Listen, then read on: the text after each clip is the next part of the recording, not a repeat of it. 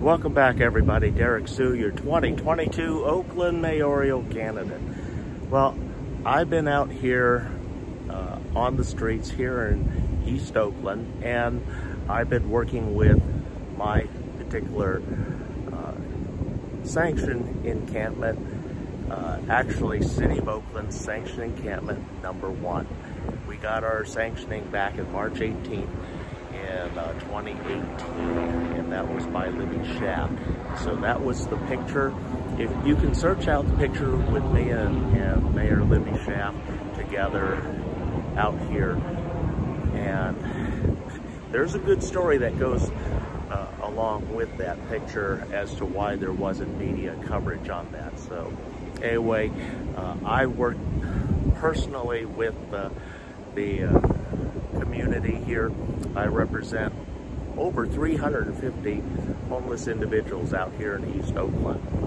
That includes not only my encampment, but some of the other independent operated encampments. And also I represent a lot of the folks over at the RV Safe Park. And then also there's some other encampments on that side and all the way to the San Leandro border. And I've been able to house a lot of people. When I first returned back here during COVID, that was back in 2020, shortly after the start of COVID. And I made a promise to everybody that now that I was back, I was going to assist everybody into housing who wanted to go into housing of some form. And so that I pretty much have fulfilled. When I returned, there were approximately 42 individuals here. And this was a real tough situation because the criminals had taken over my encampment while I was gone. And the police didn't know how to deal with some of the real serious issues here. And one of the tenants at the end of the street here, they wanted to actually get out of their lease because it was so dangerous. And so I tried to assist them with that, because I did say that, you know, it was a very dangerous situation. And the reason why I say it was a dangerous situation is because the criminal element down there were armed, and they were very well armed. And so that created a very dangerous situation for folks. And I actually dealt with it within 2 weeks. That element was removed from the camp, and that was without a single shot being fired or a harsh word being said. And so I do have the talent and the know-how because I worked in 20 years in counterterrorism. These are some of the subtle things that we're able to do, and these folks either move on or they're put back in jail because of outstanding warrants. The reason we had one here that was so entrenched was because of the COVID restrictions at our county jail. And this individual had 9 outstanding warrants. And the police law enforcement would check in with me every so often, is so-and-so still here? And I said, absolutely. And so they were constantly being checked up on. But I said, when are you going to go pick him up? And they said, we don't know. You blame COVID on why we're not taking anybody to jail. It's still catch and release. And today it's still a lot of that we see. But what's changed is that I've been able to house all but one person right now. And even very, very difficult individuals. And I'm also going to talk about the importance of why we need to have passage and at least put into place the CARES Court Act. I've had experience with conservatorship court through my own family, my dad specifically, and then I've been through the court process for probate also through two executorships, one for an uncle and then one for my mother. And so I do know the ins and outs of a lot of the probate courts and dealing with the transfer of titles on property, and you do need to have good legal advice. I did have good legal advice, and at the time, that good legal advice cost $500 an hour, and every phone call, even if it's 30 seconds long, is a $500 phone call. So the lawyers know what they're doing, but also they can also keep you out of trouble and make sure as an executor that you are responsible for a lot of different things, and I was. But taking care of the finances and sharing that. So anyway, I digress. But anyway, only one person remains here in Rangers community, but we have floaters that come in throughout the evening. Sometimes they stay, and we're a safe park because we have cameras all along the route, which is also why we have high rate of catching illegal dumpers, and that issue is being dealt with here. And also we've been able to quietly move on a car theft ring, and we're going to walk down there and you're going to see what I've been dealing with. But I'm going to turn the camera around and we're going to go on a little tour. So stay tuned.